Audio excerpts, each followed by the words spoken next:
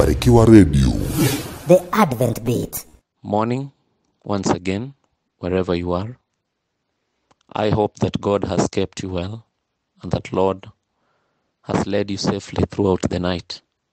It's another beautiful morning that we want to continue with our series, even as we continue to look at the text, Revelation 14, verses number 6. My name is Brother Edward Mtinda, a fellow servant in the vineyard of God. And we have been looking at this text, of which I believe that all the Bible was written for this final generation.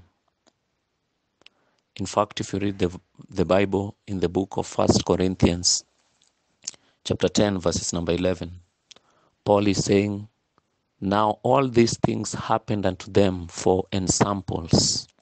Now that word ensample simply means these things were written as shadows.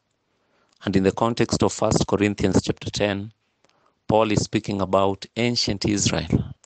And Paul is saying whatever that took place in their day and age, whatever sins that took place, whatever events, the historical writings and even the teachings that took place in their time, Paul says, 1 Corinthians 10:11, now all these things happened unto them for ensamples.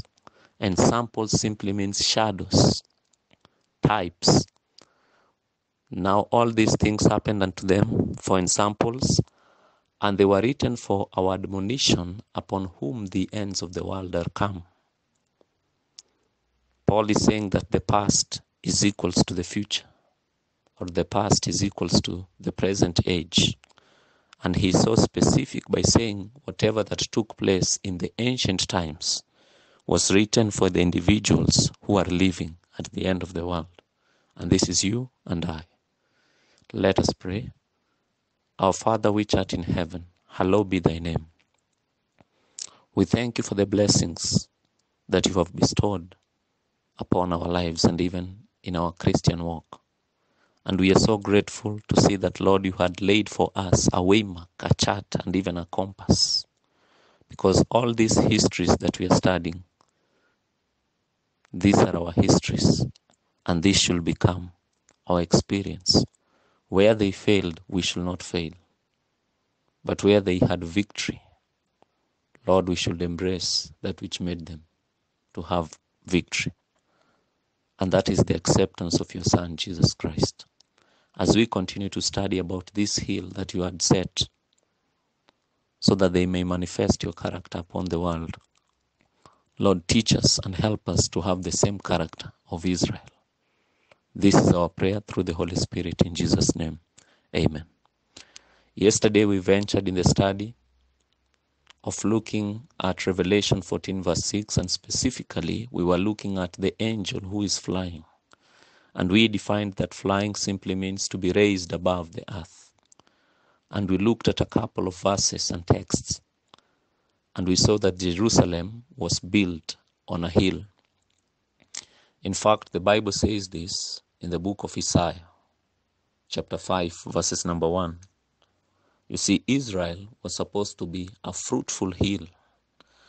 Isaiah chapter 5, verses number 1, the Bible says, now will I sing to my well-beloved. It is so interesting that when Christ is speaking about his relationship to his church, Christ is saying that his church is the well-beloved. And I want you to see this principle in the Bible, that the church of God at Jerusalem, in the midst of the world, God had loved them beyond measure. He had given them infinite love, and he had an expectation that they will show the same love towards him. Notice the text again, Isaiah 5:1. Now will I sing to my well-beloved, a song of my well-beloved, touching his vineyard. My well-beloved hath a vineyard in a very fruitful hill. Christ is saying that he had planted a vineyard, and the vineyard was located in a fruitful hill. What is this vineyard? The book of Isaiah, chapter 5. In the same chapter, we read the definition of the vineyard, 5 verses number 7. The Bible says, for the vineyard of the Lord of hosts is the house of Israel. So God is saying he had raised Israel above every other nation. But here Isaiah is very specific by saying that the vineyard was located in a fruitful hill. So the Lord was seeking and was waiting for Israel to bear fruits because it was a fruitful hill. But I want us to read the experience of Israel. Did they bear fruits? Because again, the Bible speaks about Christ coming. Because any man who plants a field, at the end of the plantation season, then comes the harvest. And in the time of the harvest, the Lord was to come to Israel to do a close investigation on the trees that were planted, seeking fruits. But the question is, when the Lord cometh to seek fruits, will he find one? Now turn your Bibles with me to the book of Matthew 21, verses number 19. Remember, we are connecting verses after verses, even in this great chain of truth as we are seeking to unfold Revelation 14 verse 6. What was the desire of God? His desire was that even before the angel is given the message to preach, God had to locate them somewhere that they will bear fruits, according to Isaiah 5 verse 1, going downwards. Now in Matthew 21 verses number 19, the Lord of the harvest, the husbandman, because it is the Lord who planted. God can plant. In fact, if you read the book of Genesis 2 verses number 8, the Bible says, and the Lord God planted a garden eastward in Eden, and there he put the man whom he had formed. And out of the ground made the Lord God to grow every tree that is pleasant to the eyes and good for food. So God is one who plants. So God, in that text or in that context, God is a gardener. God is a husbandman. And any husbandman, he is seeking for the time of the harvest. Because in the time of the harvest, he will come with a sickle. In fact, before we read the book of Matthew 21:19, go with me to the book of Revelation 14. Revelation 14, verses number 14. In the time period when the vegetation will be ready, Christ will come back seeking for the fruits because he planted a vineyard. But the greatest question is, when he cometh back, shall he find fruits? But even before we look at that, I want us to see that Christ will come for a harvest. Revelation 14:14, the Bible says, and I looked, and behold, a white cloud, and upon the cloud one sat like unto the Son of Man, having on his head a golden crown, and in his hand a sharp sickle.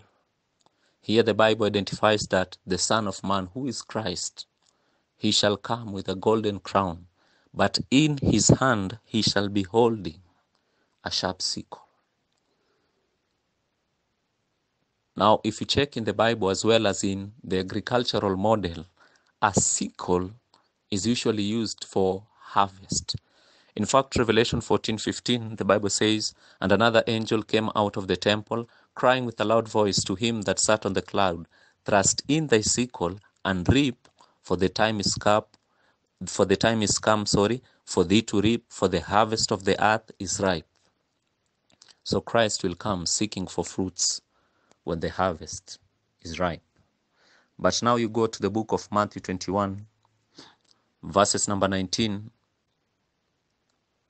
The Bible shows that when Christ will come to his vineyard to seek for fruits, Christ had an expectation that Jerusalem will first bear fruits, then other nations.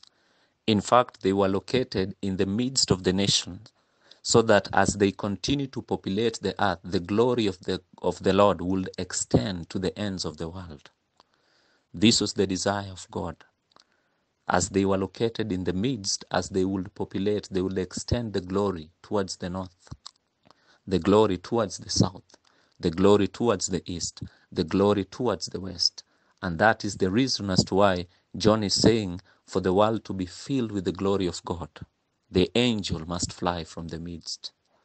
The message must begin from the midst. In the midst, Jesus will look for fruits. And that is the reason as to why in Matthew 21:19, when Jesus came to look for fruits in the garden, he first did a close investigation on the figs, because figs were a unique type of tree in their time as well as in our time. Because all trees, they first bear leaves, then they give fruits. But a fig tree is a unique one. It is one tree that when you observe is so exciting, because it first brings fruits, then leaves. And fig tree is a symbol of Israel. God was expecting that it will have fruits, but notice what happened. Matthew 21:19, and when he saw a fig tree in the way, he came to it, and found nothing thereon, but leaves only, and said unto it, let no fruit grow on thee henceforward forever. And presently the fig tree withered away. Here Christ was disappointed. He thought that he would find fruits in the fig tree. The fig tree was a symbol of the nation of Israel. He was seeking for fruits first on Israel, then he would seek fruits on other nations. But when he came to the fig tree, it was a barren tree. It did not possess fruits, but it had leaves. In fact, if you go to the book of Mark chapter 11, verses number 13, the Bible says, and seeing a fig tree afar off, having leaves, he came, if haply he might find anything thereon. You see, Mark is establishing another principle that Matthew did not mention. That when Christ came to this tree, when he saw leaves in his mind, he knew that the tree had fruits, because a fig will give fruits, then leaves. So anytime you see leaves in a fig tree, then it means it has already borne fruits. But when he came to that tree, it did not possess fruits, but it had leaves. Now, what does it mean that the fig tree, Israel as a nation, which was raised to be a fruitful hill, at this time that is being described in the Bible, did not have fruits but leaves? What does leaves mean? Now you go back to the book of Genesis, chapter number 3, verses number 1, as we apply the law of first mention. In the Bible, the very first time we see leaves being used is in the days of Adam, when God visited them in the garden after they had sinned. We see Adam and Eve being afraid of God. And in fact, Adam is saying, I was afraid because I was naked. And he says that this is the reason as to why he had hidden himself from the Lord. At this point in time, I want you to notice when Adam was hiding, what had Adam done? Now Genesis 3, verses number 6, and when the woman saw that the tree was good for food, and that it was pleasant to the eyes, and a tree to be desired to make one wise, she took of the fruit thereof, and did eat, and gave also unto her husband with her, and he did eat. They entered into disobedience. Verses number 7, and the eyes of them both were opened, and they knew that they were naked, and they sewed fig leaves together, and made themselves aprons. This is so interesting, that when they fell into sin, they covered themselves with fig leaves. But in the day of their visitation, they were not ready to meet their Maker. In fact, in 3 verse 9, the Bible says, and the Lord God called unto Adam and said unto him, where art thou? And he said, I heard thy voice in the garden, and I was afraid, because I was naked, and I hid myself. Now, if you combine 7 and 10, there is a contrast. Because in 7, Adam had covered himself with fig leaves. But in verses 10, Adam is telling God that even though I am clothed, when I saw your glory, when your glory was revealed, I was still naked. So what is Adam saying? To be covered with leaves, but with no fruits, it is to be in a naked condition. So as Adam was covered with leaves, it was a sign of pretension. It was a sign of hypocrisy. He was cheating and lying upon himself that he was covered. But when God did an investigation on him, it was found that Adam was still naked. This was not the desire of God.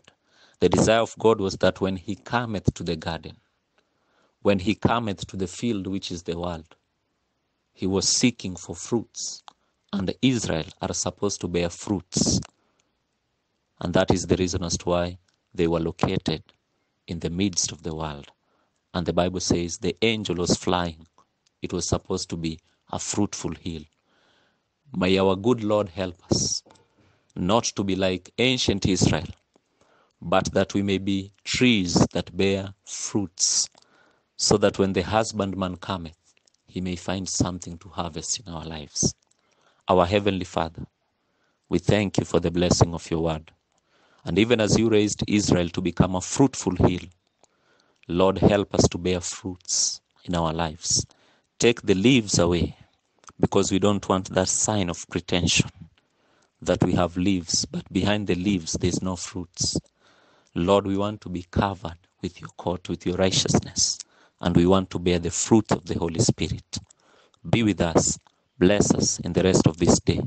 This is our prayer through the Holy Spirit in Jesus' name. Amen. Mbarikiwa Radio. The Advent Beat.